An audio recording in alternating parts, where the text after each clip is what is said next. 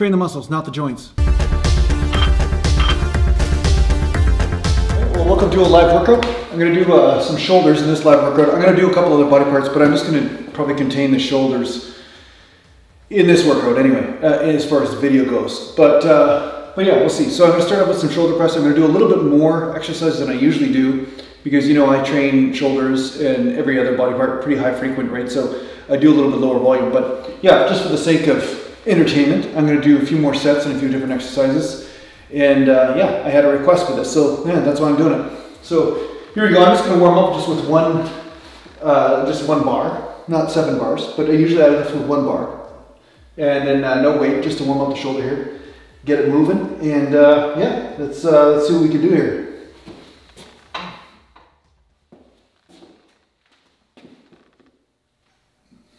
Now a lot of people think you have to go like this for shoulder press. You gotta press the weight back. I find I get a lot of neck when I do that, which is not a bad thing, but I'm trying to push the delts, right? So I'm just here and then down, right?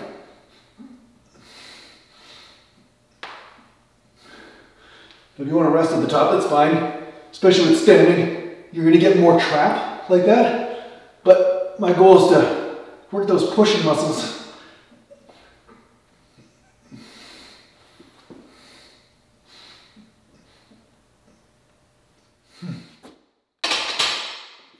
Very nice. Let's get some music going.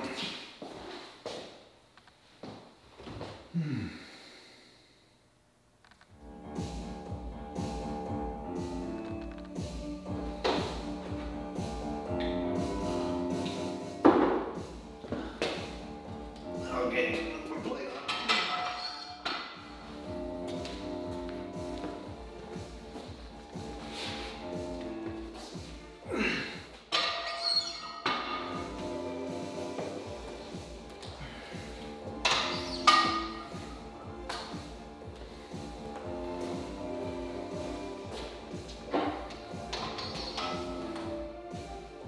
I'm just going to do one set of rotator cuff.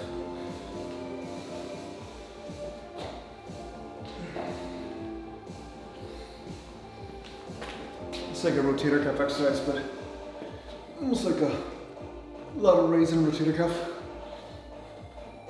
As you can see, I'm just doing really light. I'm just trying to get some blood in here.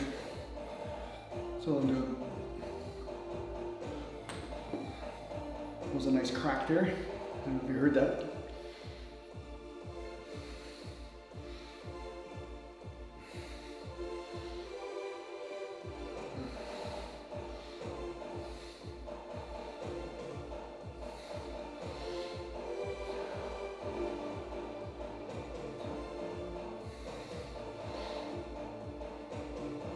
Okay, that burns a little bit. Get some blood in there. Yeah.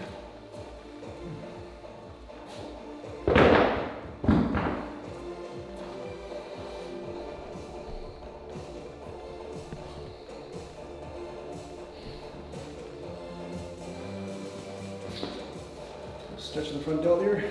It's a front delt stretch.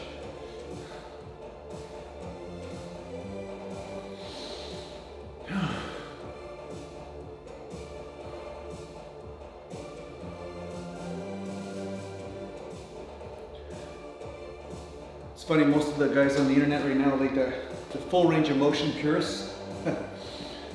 They would never do most isolation exercises if they followed their religion all the way through.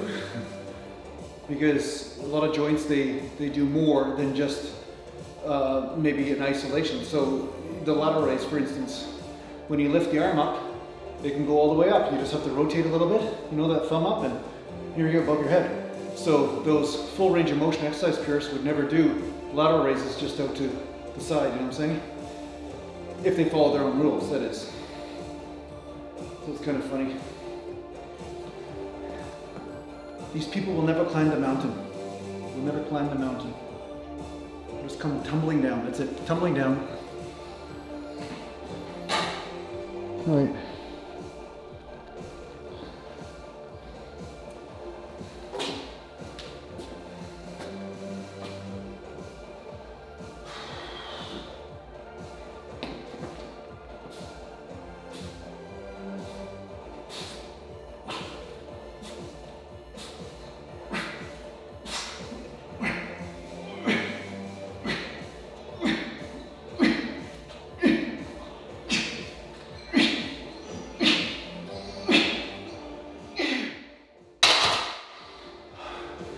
Burny burn, burn, burn. It's over here.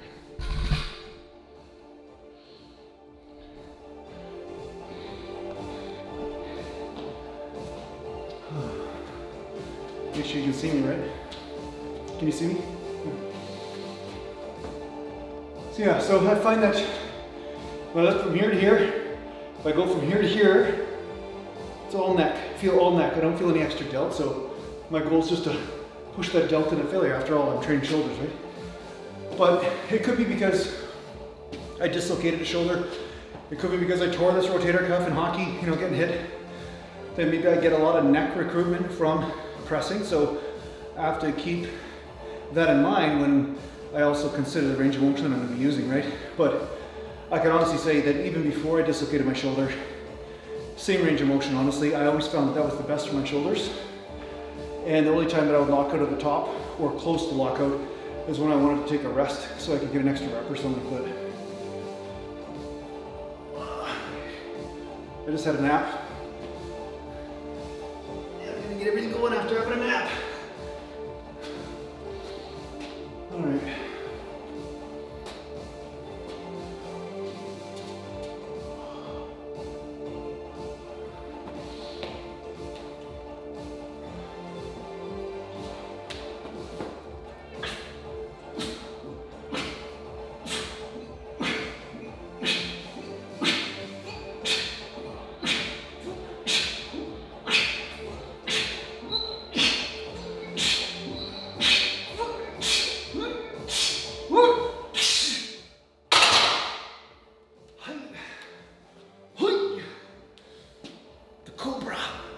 Do the cobra. You gotta pump yourself up. You gotta do little movements, pump yourself up through the workout. Because as you can see, I don't have a cheering section, so yeah. All right, get a sip of coffee here. Actually, this isn't coffee. I'm not drinking coffee. I'm drinking, it's like a coffee substitute made with barley. And what is it? A little bit of barley and chicory root. So it's pretty good, so that's what I drink mostly now. Pretty much no calories to it, but it has a good flavor. So.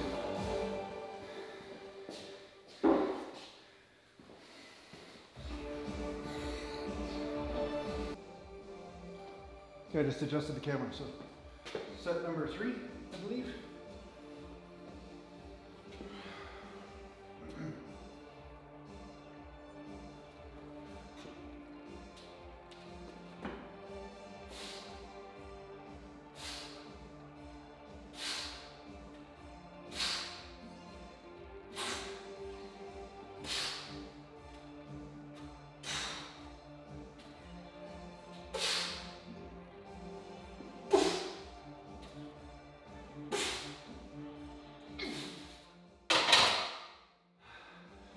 And just for fun, I was stretching up at the top a little bit, but again, I find that's not the perfect range of motion for me.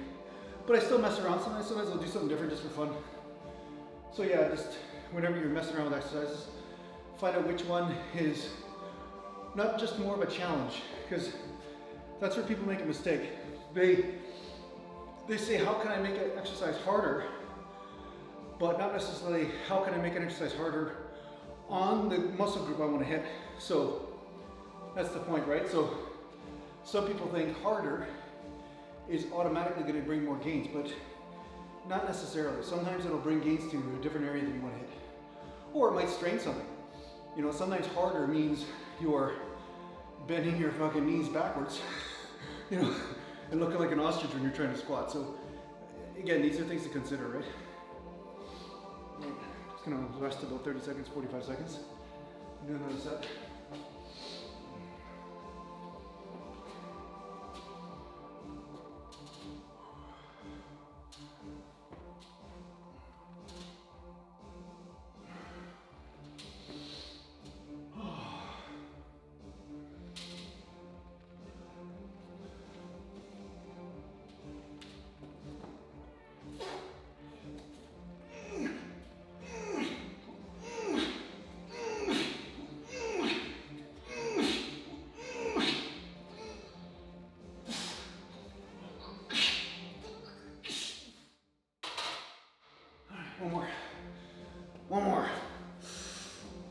mountain. Hey, mountain delts.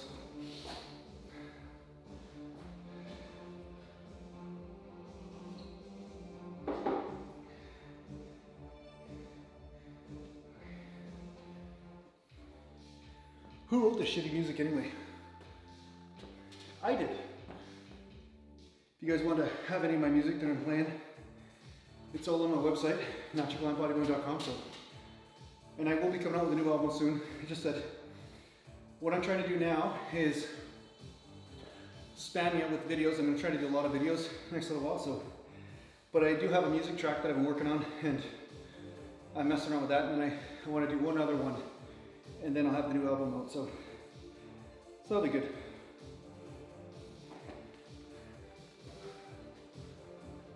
Let's change the angle here.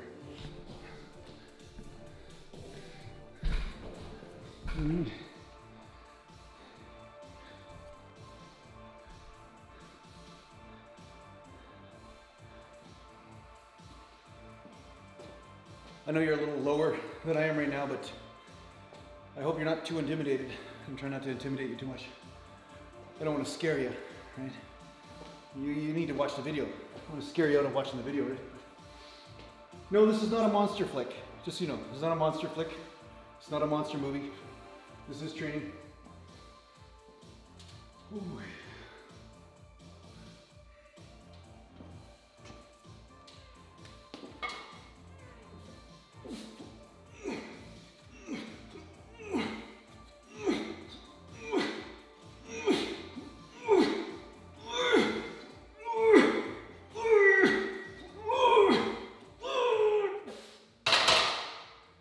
There we go.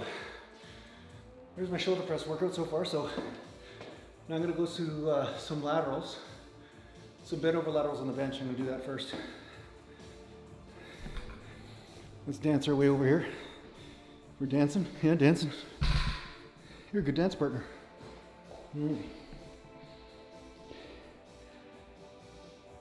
not my bike. Not my bike. That's my bike. Not my bike. All right, just to settle that score.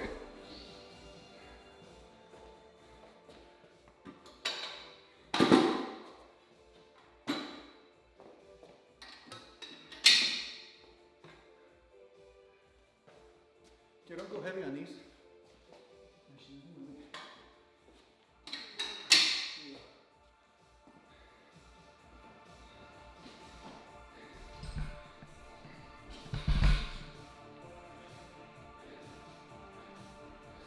Okay.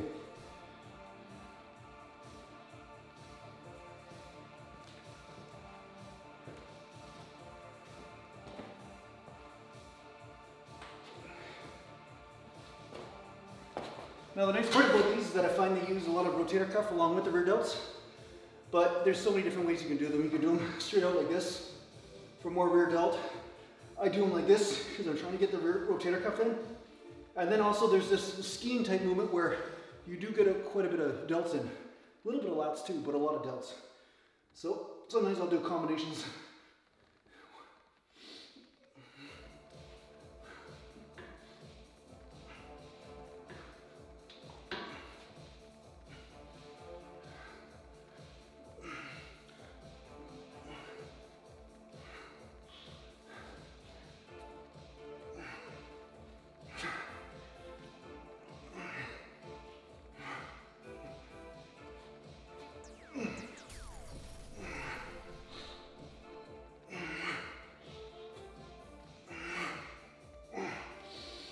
Okay, now directly out to the side here.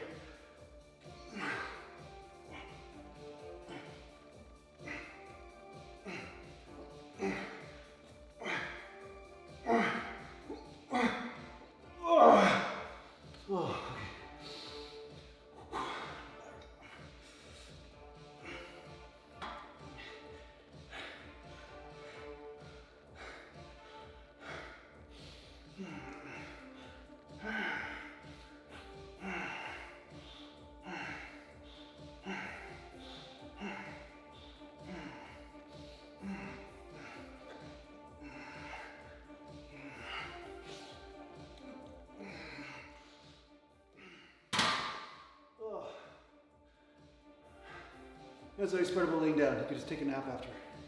That was good. No nap time, yeah, that was good.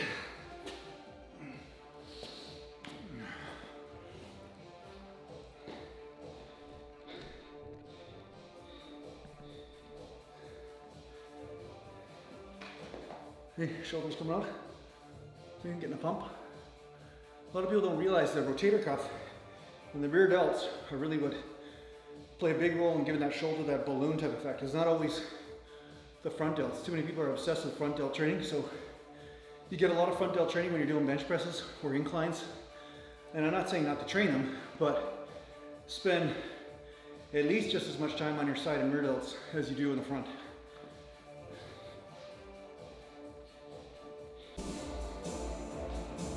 Okay, I had about a minute rest, minute and a half.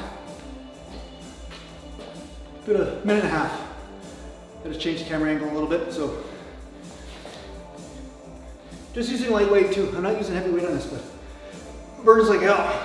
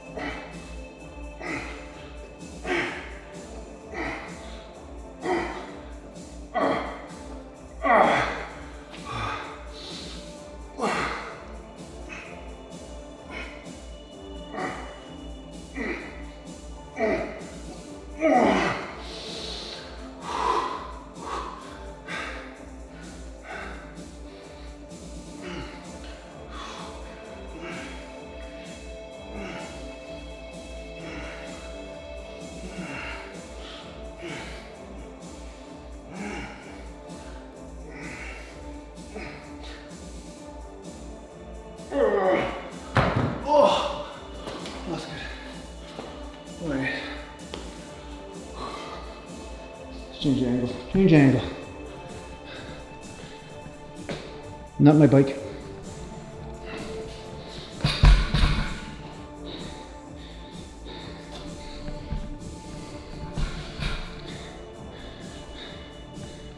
All right. Get zoomed in there. Cool.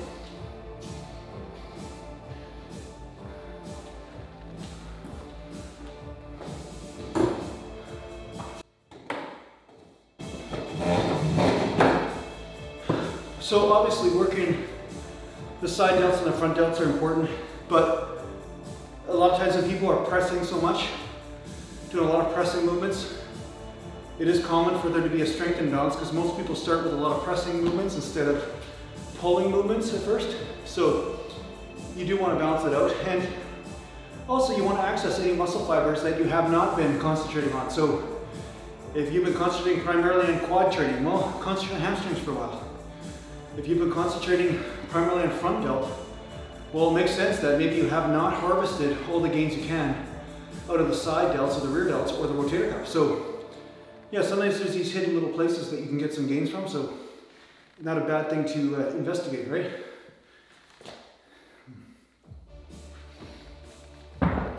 Right.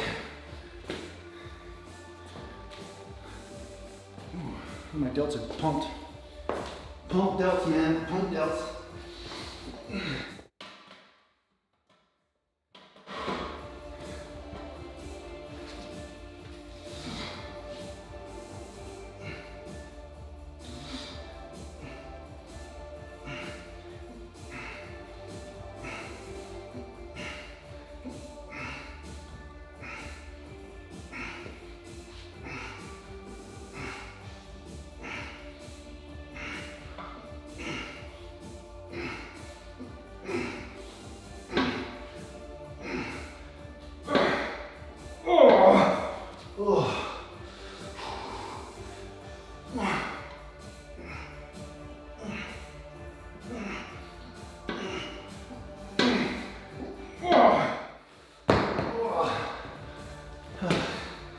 I burned too much to do the last one. That was it.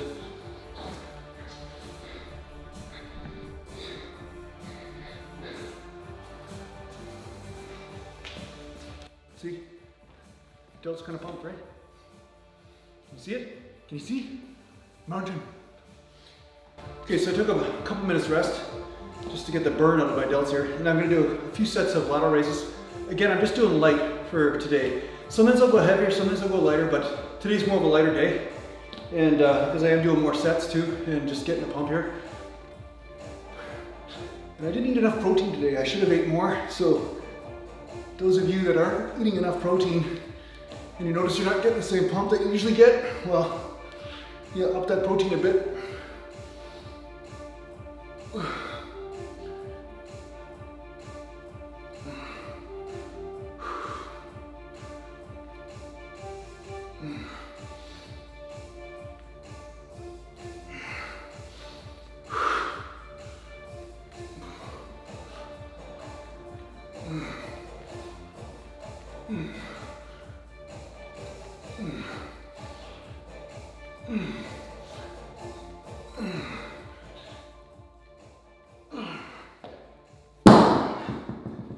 Hi.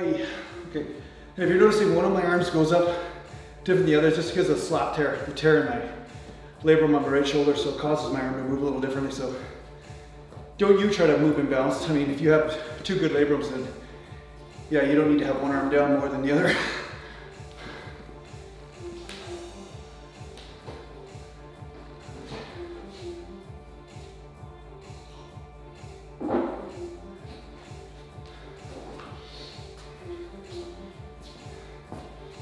Let's see if there's a question here on YouTube that I can answer quickly in between sets here.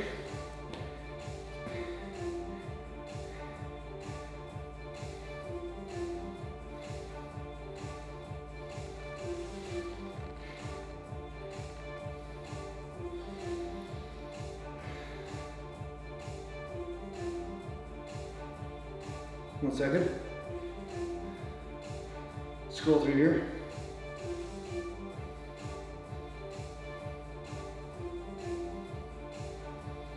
Well, somebody asked about if bodybuilding is all about feel, then why do we need mirrors as bodybuilders? Like, what's the point of having mirrors in the gym? Well, one of the reasons is there's obviously a period of time before you're aware enough of what feeling or sensation in your body, what that means, and then what your body looks like. Like, for instance, like it's kind of like skating. I mean, when you fall down, obviously you've lost some sort of mind-muscle connection when you're skating, right? Well, with training, when you look in the mirror, you can actually see and get an idea what the form feels like, or looks like, sorry. But when you know what it looks like, then you match the feeling to what it looks like, and then from there, when there's no mirror, you can mimic that. It doesn't mean that the mirror is telling you the absolute truth all the time and that the mirror is the goal. The goal is actually to expand your awareness so that you have a better connection with the feeling of your body and knowing what those feelings mean. Because when you first start training, good pain, bad pain, it all feels the same. A lot of times you don't know the difference between good pain or bad pain. That's really the big thing. But as you go through your training, you start to realize what the difference is. So on that note, when you're training, obviously, you will be looking in the mirror and seeing what you look like and having all sorts of sensations go through your mind and then through your body. But you also will notice that the mirror, when you look at the mirror, like say when you're doing a balance type exercise or you're balancing, it's easier for you to find balance, right? So try doing a squat by closing your eyes and then do a squat by opening your eyes and look at it in the mirror. You'll notice that you have a little bit more stability, which is why some people close their eyes when they train in balance type exercises. So in sport-specific training, some hockey players and stuff that close their eyes as they're trying to find their balance because they're trying to get a deeper connection to that core and that feeling and not using external information from the eyes themselves in order to find balance, right? So yeah, that's a couple reasons why the mirror is there. But yes, ideally, you should be able to know what's a good feeling or a bad feeling just from the feelings themselves, right? But at first, you have to start with a template. You have to start with squat this way, bench press this way, whatever. And then in time, you start to put things together based on what sensations you experience, how you feel the days after you train, whether you have good pain, bad pain, whether you get inflammation in the joints or not, whether you make gains or not. You know, these are all factors that are learned over time. But I always talk about expanding that awareness is the first and foremost goal, because that's going to teach you much more than you just following a blind template. Following the blind template, you're going to know that there's some parts of that template that are going to work really well for you, but there's going to be those odd exercises or movements that are just not going to feel right at all. And at some point you need to graduate out of them or to shift the way you do them in order for you to have better longevity in bodybuilding or fitness, right?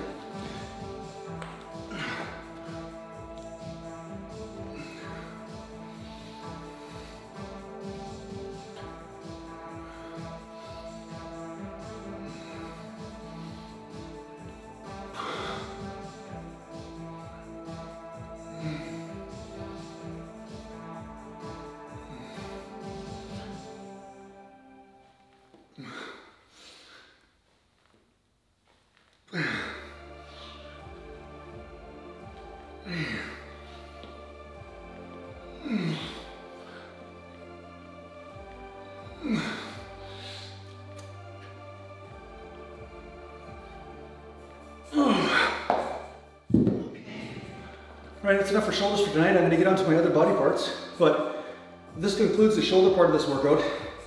Now I'm going to go train a few other body parts here. So anyway, thanks a lot for watching. Make sure you subscribe and you share my stuff, because apparently I don't say that enough, so yeah, do that. And thanks a lot for watching and whatever. And if you need to get home, just go to naturalbodybuilding.com. And thanks to the Patreon supporters. And take care for now. Mountain.